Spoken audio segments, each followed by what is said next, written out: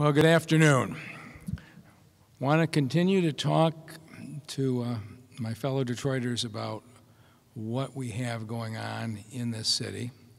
And I'm going to start at our single biggest asset in fighting this disease, and that's the state fairgrounds. We are now taking 900 people a day that we are testing on the fairground site. And I expect that we will partner with Wayne State University and be up to 1,000 patients a day by Monday. I was really pleased yesterday that Dr. Jonay Khaldoun eased the restrictions on prescriptions. And I want to talk to the doctors who are there, or for any patient who talked to a doctor who didn't want to write a prescription. The doctors in this state are all familiar with the patient under investigation form. And so when lab testing started about 3 weeks ago, the only tests being done in the state were 125 a day at the state health department lab. And so Dr. Khaldoun had to put out a very restrictive set of criteria because there was way too much demand on one small lab. And so there was a 5-page form. Doctors had to phone the state. They had to get approval for every individual test. There's no doubt that hurt us, and it wasn't just Michigan. The lack of testing existed in pretty much every state in this country. The city of Detroit now is doing more than 1,000 tests a day between the fairgrounds and our 15-minute tests.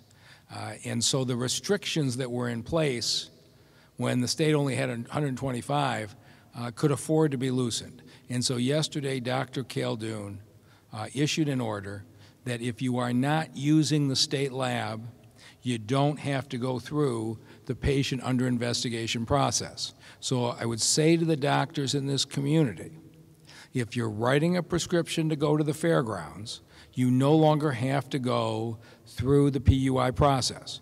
Now, we still only want prescriptions for people showing symptoms. That I still have not seen evidence that the fairgrounds testing, the methodology is reliable for people who are so early in their illness that they aren't showing symptoms. But it is now much easier for doctors in southeastern Michigan to prescribe a test. And this is going to be our goal. I want every single person in the city of Detroit who's showing symptoms to get tested right away.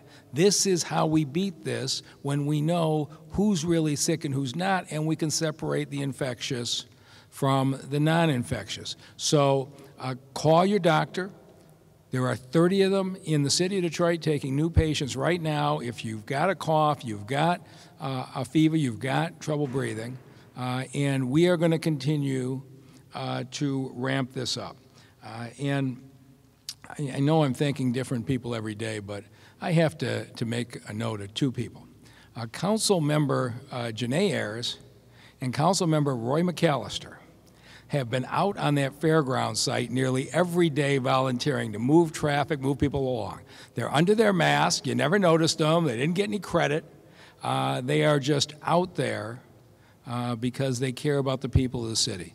And I just think we ought to acknowledge those two elected officials, council members, McAllister and Ayers, for what they're doing every day. And if you have their emails or their Facebook or their Instagram, shoot them a note to say thank you for what you're doing.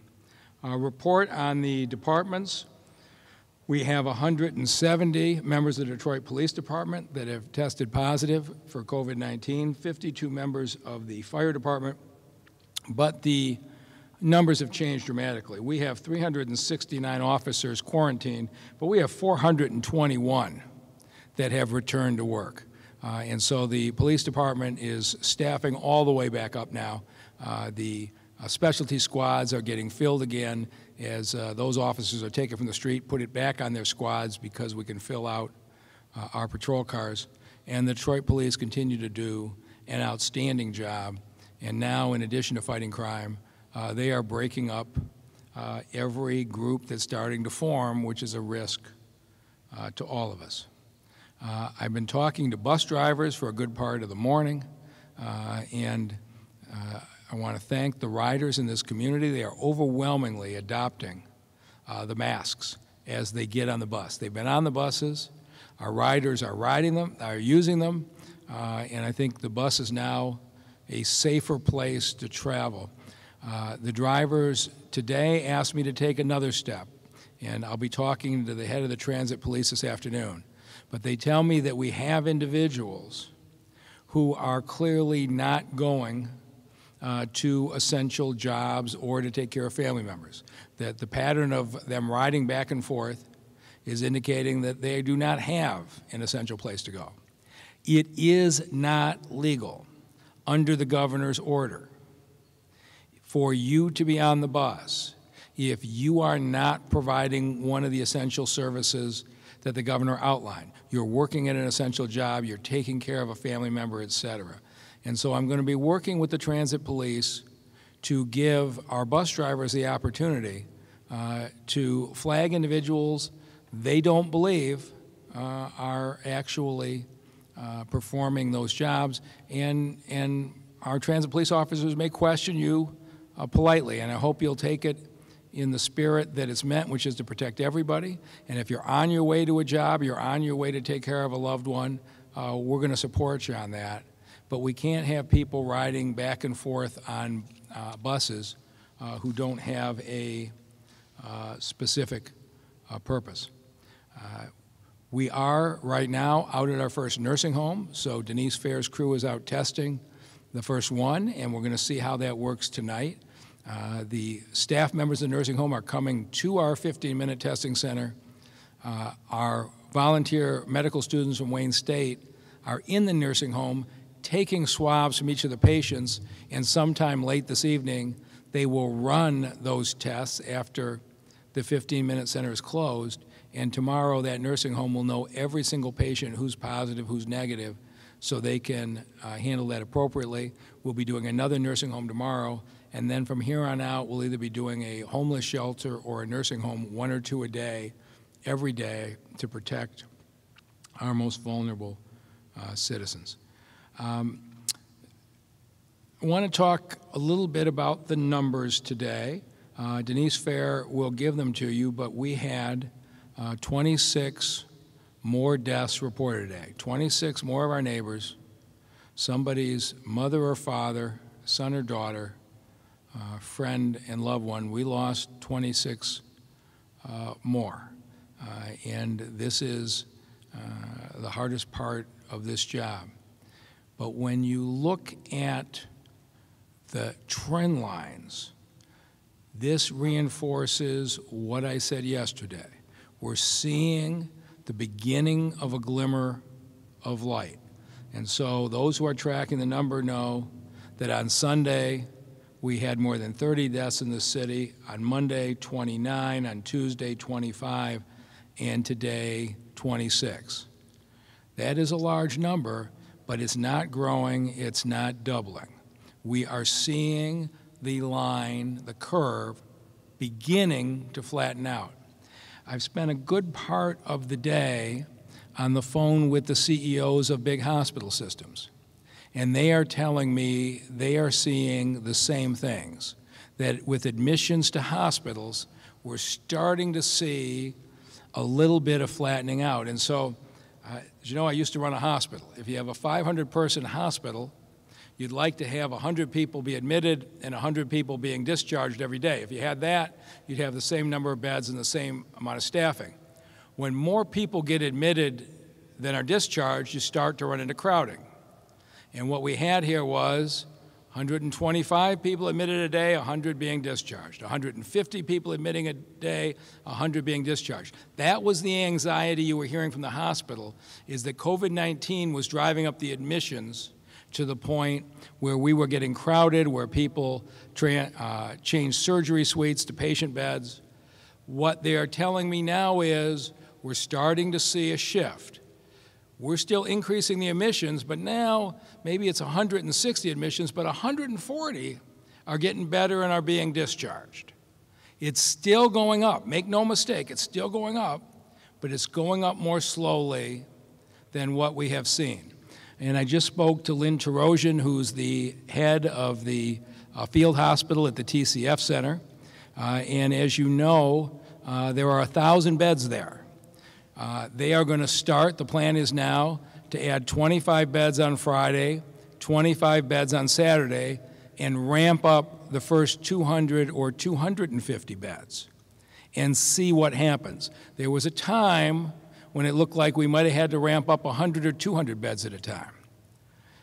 It's early to tell, but if we do this right, we might not have to have 1,000 beds at the TCF Center. But the trends that we're seeing, it's not because the doctors and the nurses do anything different. They've been doing a phenomenal job for day one. The reason this is flattening out is because of you.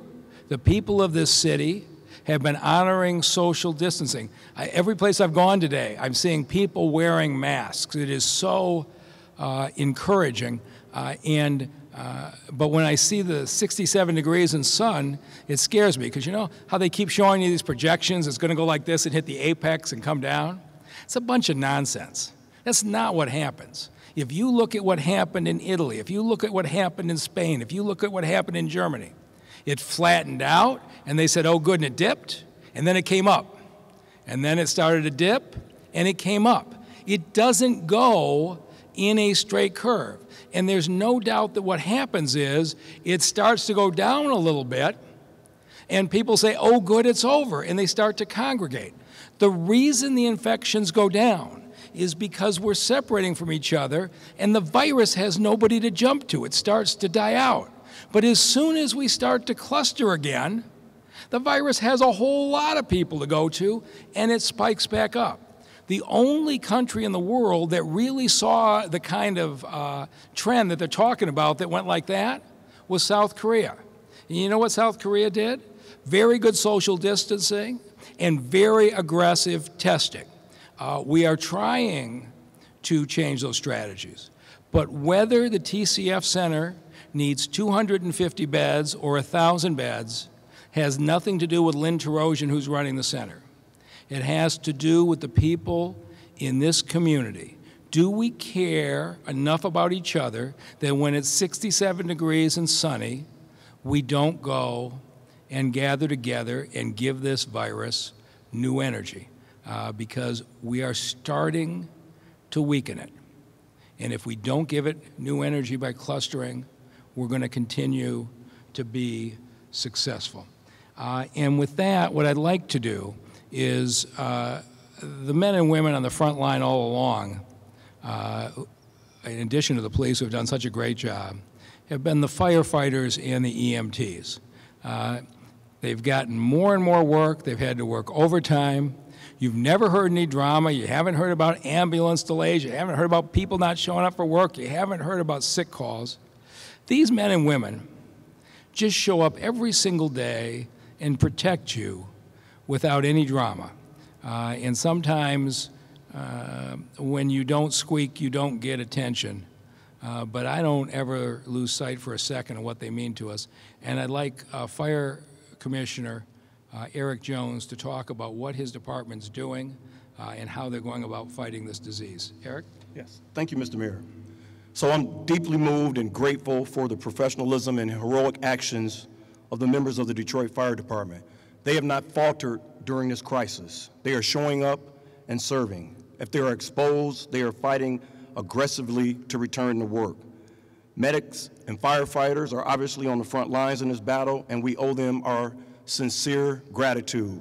I have numerous stories of medics and firefighters before the implementation of the rapid testing calling repeatedly to check their return to work status. And I'm happy to say since the implementation of the rapid testing, we have 63 members that have been returned to work. I have pictures of medics and firefighters on the streets standing in front of their rigs with the City of Detroit flag. Business is continuing to be handled. We had the 8th Battalion and the 4th Battalion last night on a building fire rescue 4-year-old twins.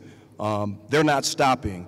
We have firefighters on the east side, Squad 3 in particular, that are receiving numerous runs to convalescent homes, and they're going there multiple times a day delivering compassionate care.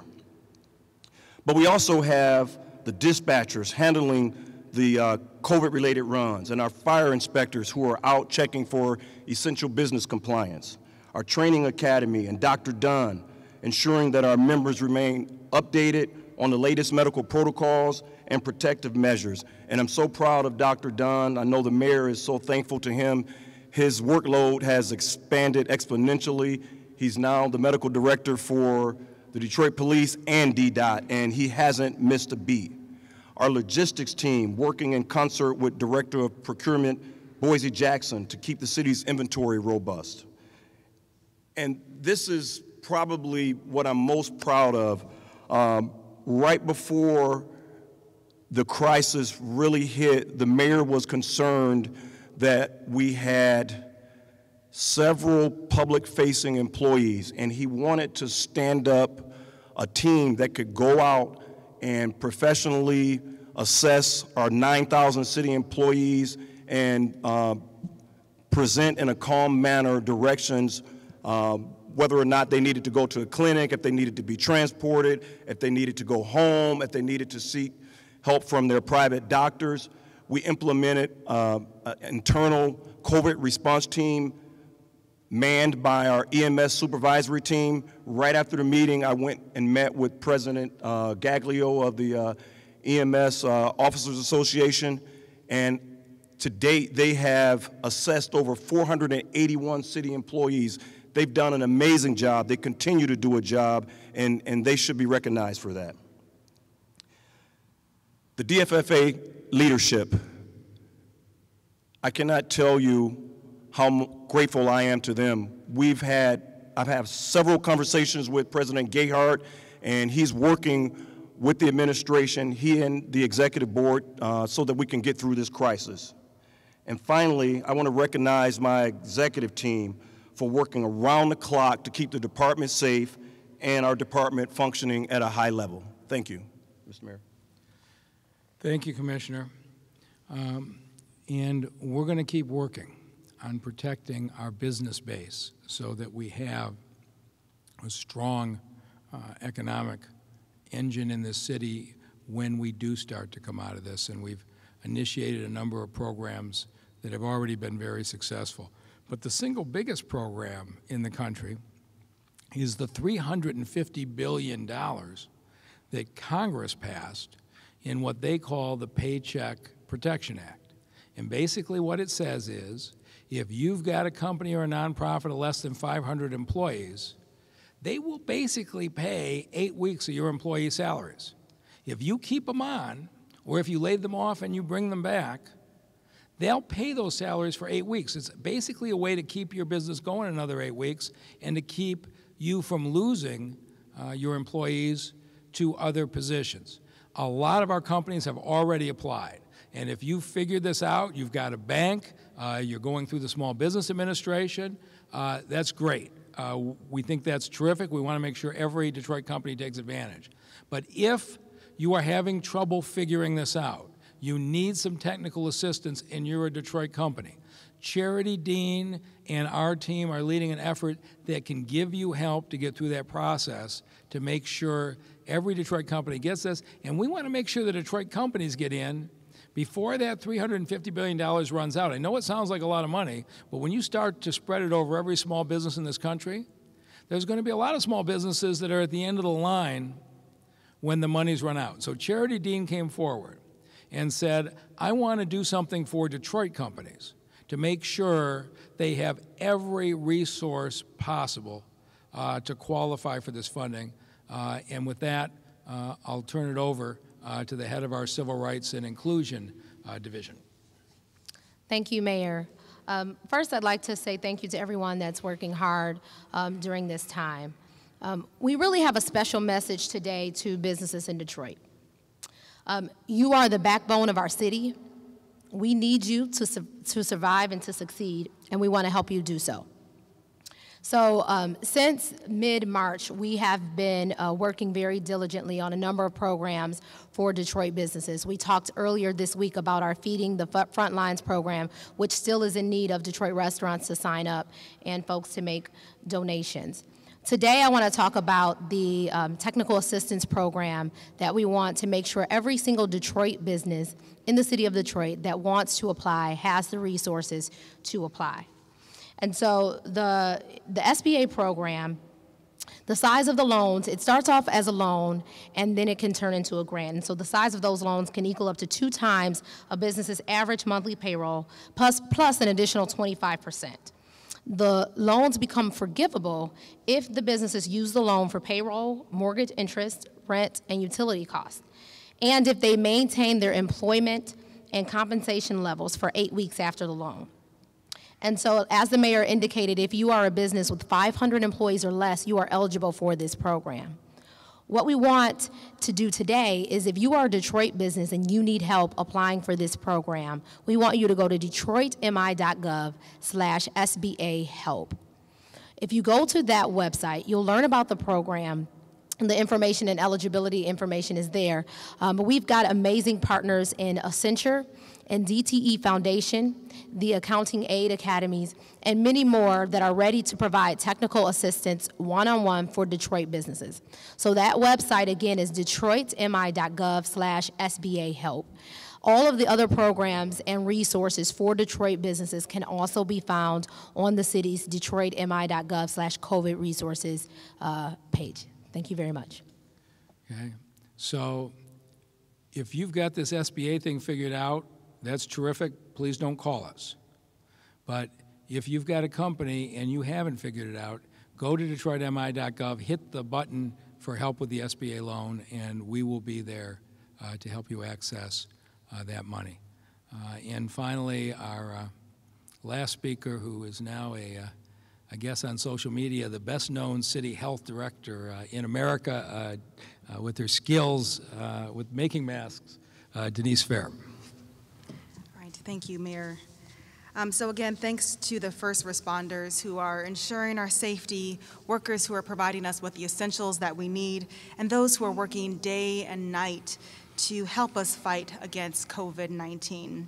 So as of today, there are 5,834 confirmed cases and 247 confirmed deaths. Again, 5,834 confirmed cases and 247 confirmed deaths.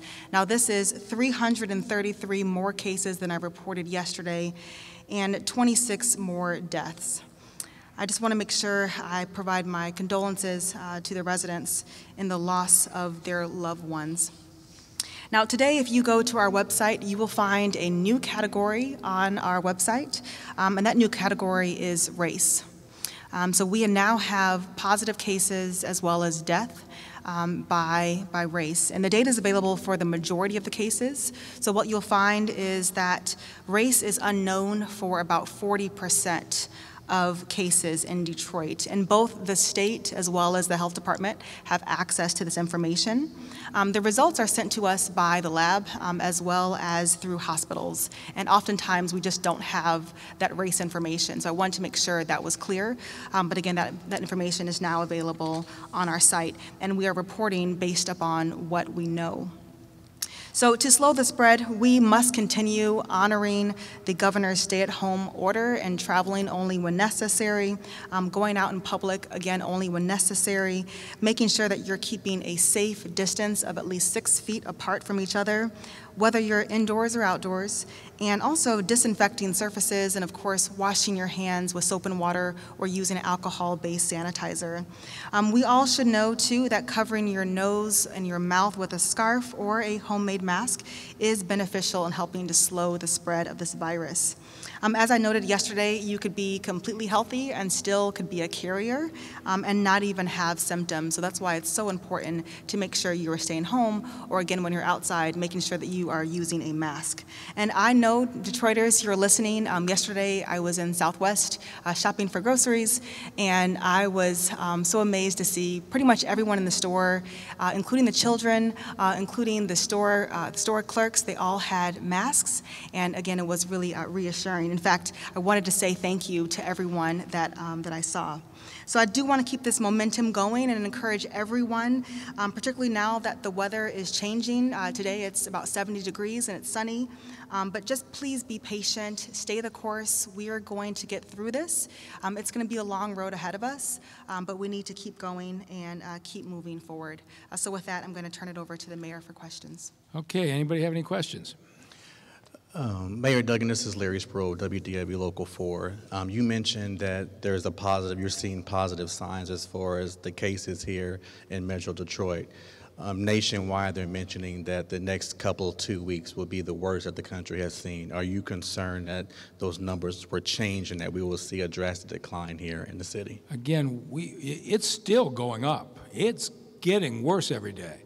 It's just not going up at the rate that it was. And yes, I'm extremely concerned. I got up this morning and looked out the window and saw the sun shining and the warm weather, and every one of us cringed. I don't remember in my life ever cringing because we had a sunny day. We are making progress, but I get up every morning afraid that people are going to get complacent and start to gather again, and this virus is going to take off on us again. I'm very concerned about it. One more question for you. Also, you had the $1,000 fines in place. With Easter coming up this weekend, a lot of churches have to go to streaming online. Some churches are also talking about doing outside services. What do you have to say to those establishments? So we need to talk about that. The governor, I know, is dealing with, and Mark Totten, her legal advisor, is dealing with the legalities of that, and we'll get direction from the governor and enforce appropriately. Thank you.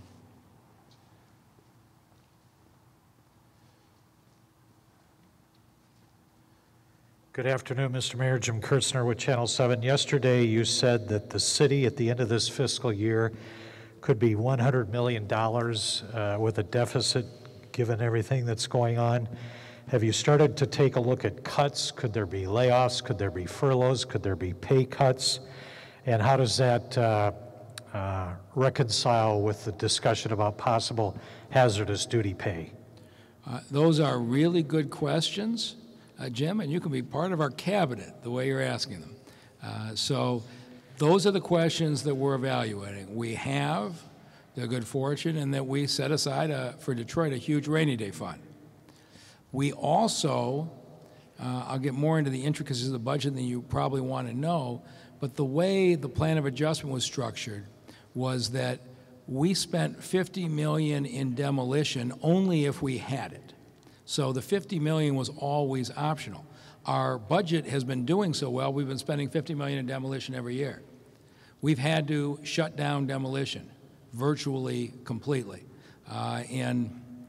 You know, I can go back and talk about the need for a blight bond issue, but it is becoming apparent that we desperately need that. But between shutting down the demolition program, dealing with the rainy day fund, and then we're looking seriously at are there jobs that can be cut? Are there furloughs that need to be done? Do executives need to take pay cuts? All of those things are being analyzed. We will not run a deficit at the end of the day. We will balance the budget. And the problem isn't just this year, it'll be next year too. I mean, the city of Detroit's revenues come in when the auto plants are operating. They come in when crowds are going to sports events and movie theaters, when they're eating in our restaurants, when they're going to our casinos. And all of those sources of revenue are down significantly right now. And so do I think by July 1st in our new fiscal year they'll all be up to 100%? No, I don't. And so we're going to have to not just make cuts this year, we're going to have to adopt a budget next year. But all I can say to you is this. This administration came in 2014 in the middle of bankruptcy. We came in when their street lights weren't working, the ambulances weren't running, the grass wasn't being cut in the parks. We understand what it means to balance the budget in tough times and rebuild services. And I said to all of them, we're going back to 2014. But I don't think there's a group of a city team in the country that knows more about how to come back from a financial crisis than the team that you have right now in the city of Detroit. We got an email early this morning. Looked like it came from a Henry Ford Health Service employee. We asked for confirmation from Henry Ford Health Services. They didn't, what do I want to say, substantiate it or deny it. The long and the short of it was an email that went out to all employees telling them that if you show symptoms of COVID-19, don't stay out of work for 14 days. Stay out of work for only 7 days. And if you can still work, we want you to come back with those COVID symptoms and work with COVID patients. It's a 7-day stay home rather than 14 days. This is the first time hearing of that. I'd have to look at it before I could express an opinion. Okay. If that is the case, where does that put us Again, in the city of Detroit? I don't react to something without being informed. So this is the first time hearing of it. So I need to see exactly what the memo says. Did they get a test at Henry Ford and the test was negative and they had this? Without knowing the memo and talking to Wright Lassiter, I don't know how to respond to that. So if you'll share the email with me, I will talk to Wright Lassiter but I want to give you an informed answer. I don't want to give you an uninformed answer. Indeed. Thank you, sir. Mayor, one more question for you. In light of everyone is talking about how this virus plays a factor with the African American community, Metro Detroit is majority African Americans. What is your reaction or comment to the city and to the African American community being affected by this virus? You know, we've talked about this here almost every day. 9 years of my life at the Detroit Medical Center, I was running the hospital system that saw more uninsured, more Medicaid patients, and probably more African American patients than any hospital system, certainly in the Midwest. And we fought this every single day. The life expectancy of African Americans is shorter than it is of Caucasians. That chronic disease, whether it's hypertension, whether it's diabetes, whether it's asthma, whether it's heart disease, whether it's chronic kidney disease, is much higher in the African American community. The reason that I started the heart hospital and built it at the DMC was to try to erase the gap in the quality of health care available in the city of Detroit versus in the suburbs. And what the coronavirus is doing is exacerbating the racial health gap that has existed in this country for a very long time. And this is what I know Denise Fair and I and Jonae Caldoun wake up every morning. We know that members of this city are more vulnerable to dying from COVID-19 than Caucasians. We know that. And that means it's that much more urgency that we need to wear masks. We need to practice social distancing because the consequences are greater. And I hope when this is over, it causes the country to really examine the question why these racial disparities have been allowed to persist. My last question, is there anything the city of Detroit is doing differently in regarding to addressing this issue or dealing with this issue? I'll let Denise Fair talk about the things that we have been doing to deal with racial disparities in the city of Detroit. Thank you for the question. So I think this is an ongoing discussion. As the mayor mentioned, this is nothing new, and that we have a city that is predominantly African American, and we need to make sure that we're having conversations with this population. I know I've had conversations with clergy, I've had conversations with schools, with every district. We're providing a lot of education because it takes a village, and if I can, meet with you personally, I will. If you have ideas, we want to hear. We definitely want to hear from people, but it's going to take some time. We're still learning about COVID-19, and we have a ways to go. Thank you.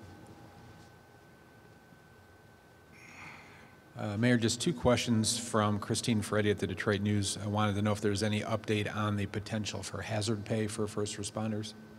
We're analyzing that right now, and I have been actively lobbying Congress. I've talked to Senator Gary Peters, and if you followed this, Gary Peters has been the leading voice in the negotiations for the so-called Stimulus 4 package to assure hazard pay for first responders across the country. So at the federal level, I'm taking an active role in pushing it. I also have our team analyzing our situation. We're trying to figure out how to cut $100 million in expenses because if we run deficits, the Financial Review Commission is still around. The city of Detroit could still lose self-determination of our finances, and nothing in the state law says if you have a health crisis, you don't have to balance your budget. And so what we're trying to do is find the right balance between doing something, which I would like to do for the police officers, the firefighters, the EMTs, and the bus drivers that are facing the public every day, and also dealing with the reality that we could be laying off some of their colleagues in other departments. And so we're trying to balance that, and I think in the next day or two we'll reach a conclusion. Part of it is I'm trying to see how realistic the effort is to get the funding federally. I was really pleased to see Treasury Secretary Mnuchin back the idea of the Stimulus 4 package, including payments, hazard pay for first responders. If the feds look like they're moving on it quickly, I think we will just get behind that and support it strongly. If it looks like it's going to get bogged down, we're going to have to look at doing something in the interim here in the city. Okay, and our last question was whether or not there's been any further thought or consideration of a curfew or park closures. Yeah, I'm talking to our police commanders every day. Our problems are not in the parks. In fact, I talked to all of the district managers today. The police are doing an outstanding job of patrolling the parks. We've taken down the basketball hoops in the areas the police have identified were problem areas today. I texted the governor because when we took them out of some of our parks, some of the games migrated over to Belle Isle, and she tells me that they'll have the hoops down on Belle Isle today so we don't have the natural congregations. But the police commanders and I are talking continually. Friday we're going to have another meeting, but I am going to defer to the judgment of the precinct commanders and Assistant Chief White who are in the field. So far they're telling me that people are using the parks in a responsible way. Our problems are more crowds gathering at somebody's front yard in the neighborhood or gathering at gas stations more than we're seeing in parks. And our problems are not necessarily after hours any more than during the day. So we talk about it every day. So far, the people of the city have overwhelmingly been cooperative. And I know you can see a posting of one group on social media. It does not reflect the fact that the vast majority of this city have been really caring about their neighbors and trying really hard not to spread this disease. All right, that's it. Is that it? All right, thank you all.